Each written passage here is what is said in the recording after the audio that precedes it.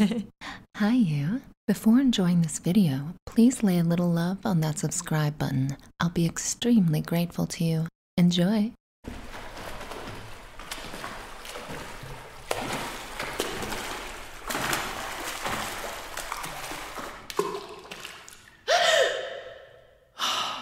What in the world? No, the pool is open. I'm just... What are you doing creeping around like this?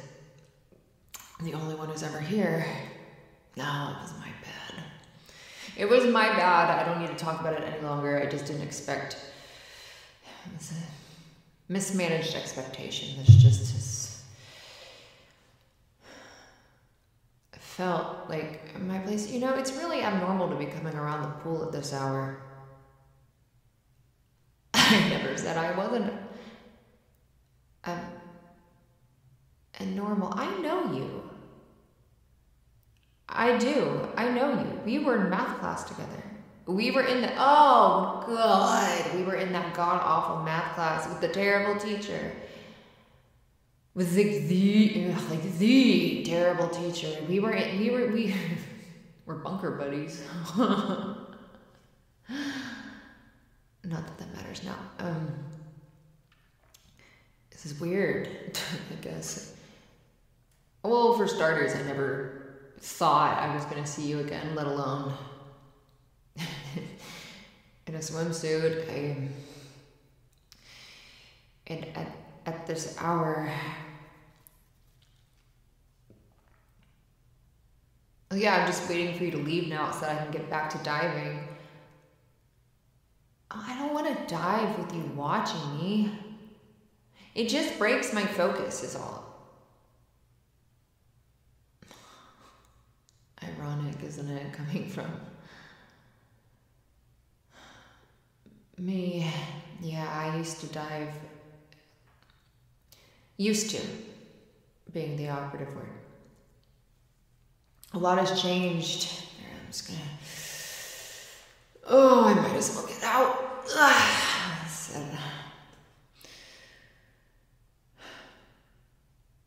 Next to you, I guess.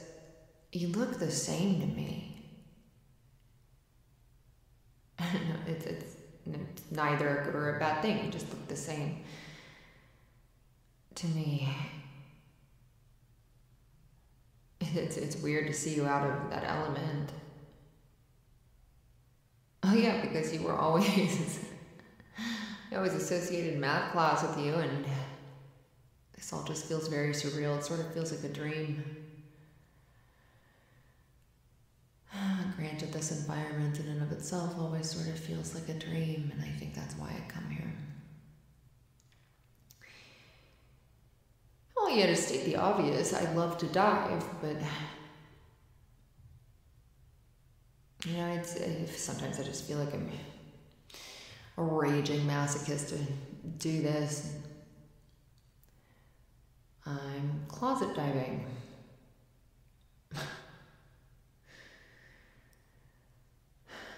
Basically, you know, life happens and you set certain goals and you have certain needs, and certain things that you loved to do simply no longer fit into that equation. They no longer serve, which is fine. That's only human, and we have to let go of the things that no longer serve us. But, you know, if we've come to learn to self-validate through those things that used to serve us, or we get ego involved, the ultimate killer.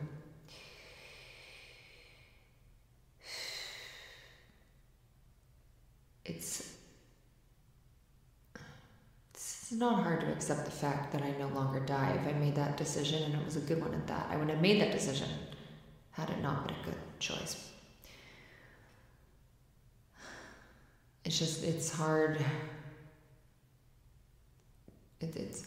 When I come out here, I'm very torn. On one hand, I still love to do it, and it's nice to have a hobby. You know, at least I have a hobby that I love, and it's good to, you know, unplug and unwind and do something strictly because you like it. You know, that is a healthy thing. But on the other hand, it is so hard for me to stop comparing what I can do today, now that I am out of shape, to what I used to be able to do.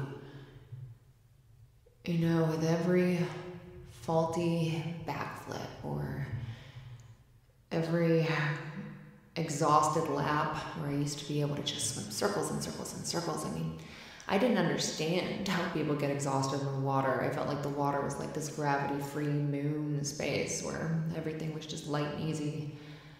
Little did I know, I just took for granted the fact that I was just in really good shape. So what I thought was easy, you know, other people did not, and now I am other people. And not that that's so bad, it's just, you know, geez, I might as well just come out with it. I think I do this alone at night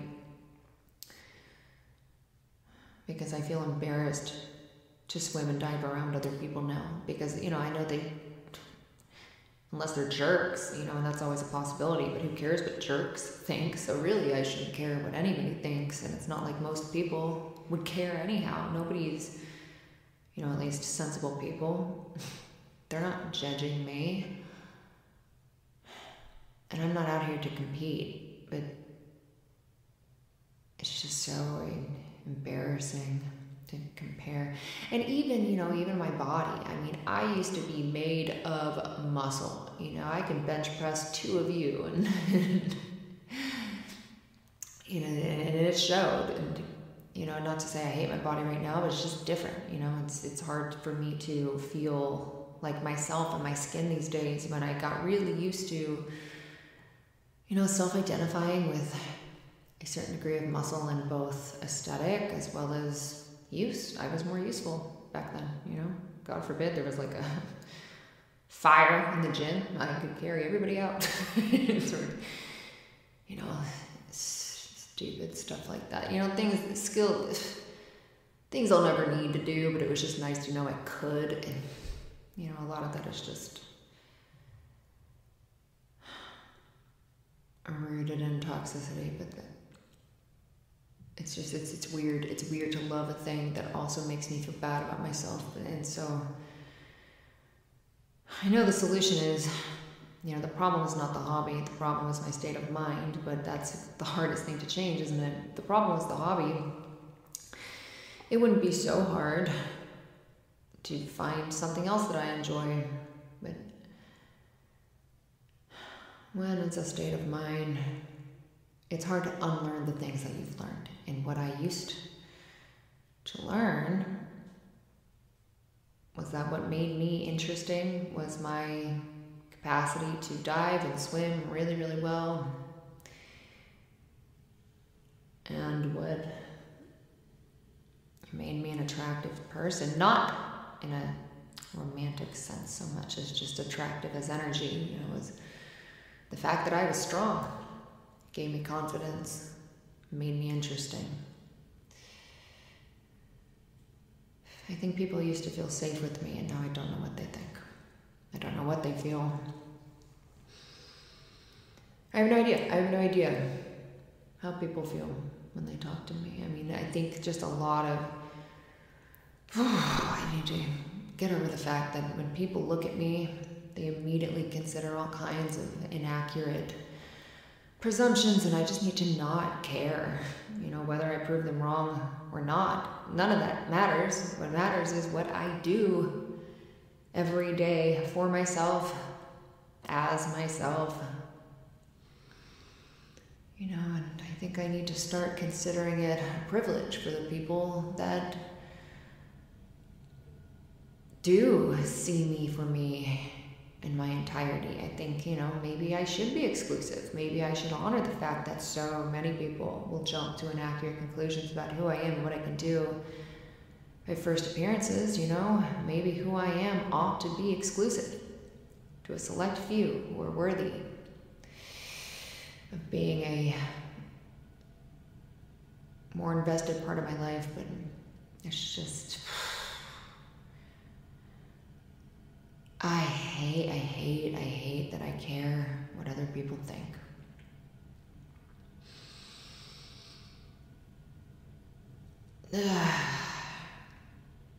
So I guess now you're all caught up on me.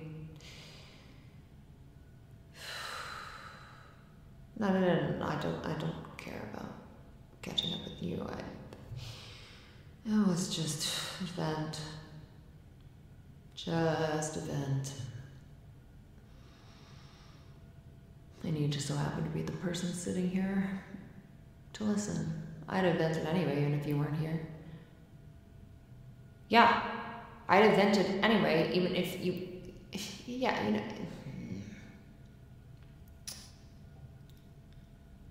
I feel like you were always a secret sass, you know that? Yeah, you always had a sassier sense of humor than you ever let off. I always could tell. It was in there, I saw those wheels turning, but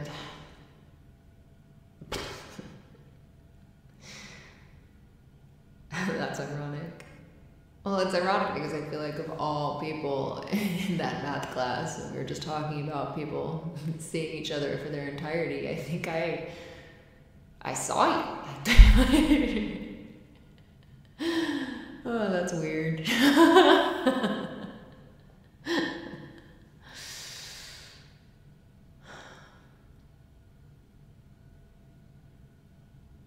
And I guess you see me. Assuming you were listening, I think you were always a really terrible listener, to be perfectly honest, so whatever. Who cares? Who cares about any, who cares about any of this? None of this matters. I'm gonna have new people in my life anyway. I've been a full human turnover in like a year. I'm gonna be really disappointed in all my old friends and do a switcheroo. I'm gonna change myself, old me. That skin will shed. I will have new hobbies and new interests, and who cares? Who cares?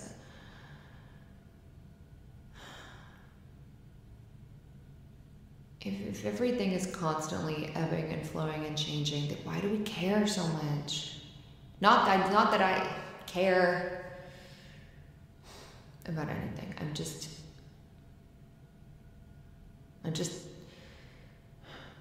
surprised to see you.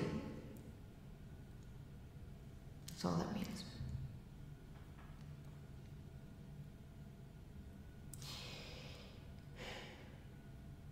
It's really freaking weird that we're talking like this. I haven't talked to you in a really long time. Of all people, I mean, this is weird, right? This is weird.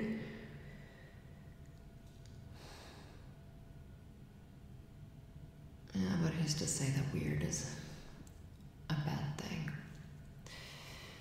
Weird is one of those, while we're on it, weird is one of those words that has lost all meaning. Like, it makes me crazy. It's like, if somebody says you're weird, okay, well, what does that mean?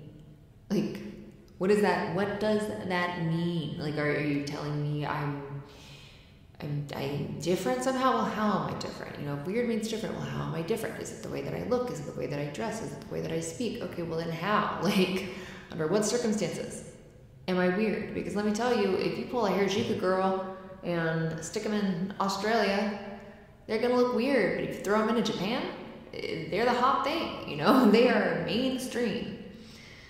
And vice versa. So, like, what is weird? And it doesn't always mean going against grain. Sometimes people say weird and they mean like, oh, that person's deranged, Or sometimes they say weird and it's like they're cool and quirky, Like, it's just, the word weird means nothing. It makes me nuts when people use that word, because I'm like, be more specific. And then sometimes they're like, oh, it's good weird. Okay, well then what's bad weird? What's good weird? And if it's good weird, tell me, well, then what's the specification of that word? Are you trying to tell me that you like, I don't know, you like the fact that I swim at night and that's like a good thing? You think that's positive? Then like, maybe not use the word weird. Maybe use the word, I don't know, athletic. Anything other than a completely nondescript word.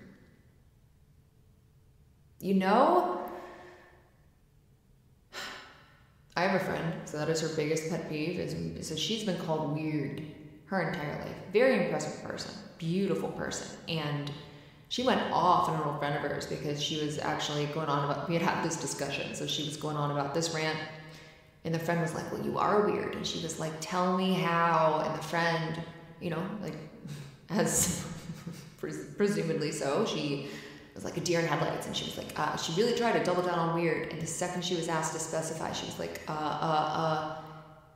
ambition? And that one was new, and she reported that one to me. I'm like, well, I guess there's another adjective under the word weird is ambitious. Like, what are you talking about, weird? Sometimes I think it's just a word that people use when they feel threatened by other people and they want to level them out. It's like the easy way to just, like, you know, level that energetic playing field. I feel threatened by you. Oh, you're weird. It could be anything. You just know that I look down on you somehow, and I guess that makes me bigger, I guess. Whew. I had to get that off my chest. It's been a long time since I had that discussion.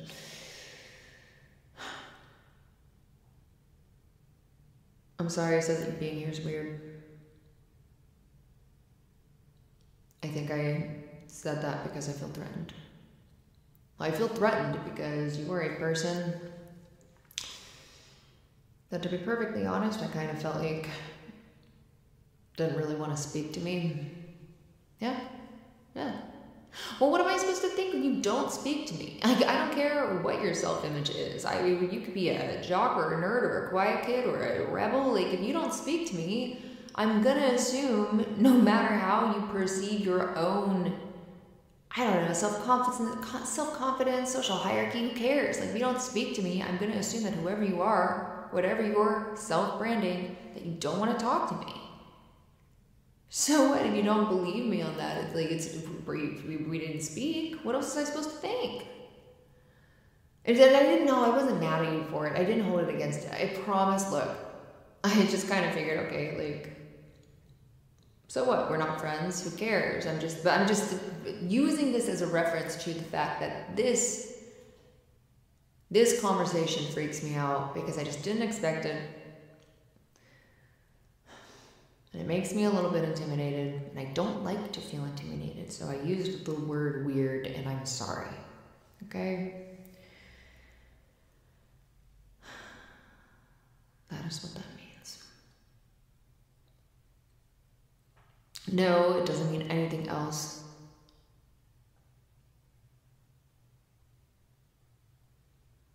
It certainly doesn't mean that we should catch up anymore at any other point.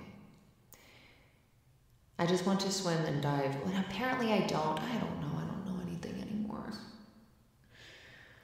Oh. Life is hard. Mm-hmm. Yep. Or were you gonna swim or something? Or because if you were, I wouldn't mind showing you some cool things. Some cool tricks, yeah. Fun, cool tricks you can show to your friends and be impressive. I can teach you some stuff. It would be fun. I mean, want to, you know, get my mind off my own skills for a second. It might be nice. It might be nice to pay it forward. Put some of my old skills to use, yeah? Okay, well, don't be a chicken. Don't back out on me now. We've come this far. We've been this brave. I've been this brave. Now it's your turn.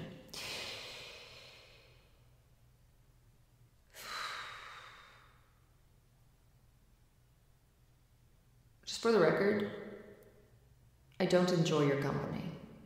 I just enjoy swimming at this hour in this place, and you happen to be here. That being said, it's good to see you. Okay, oh,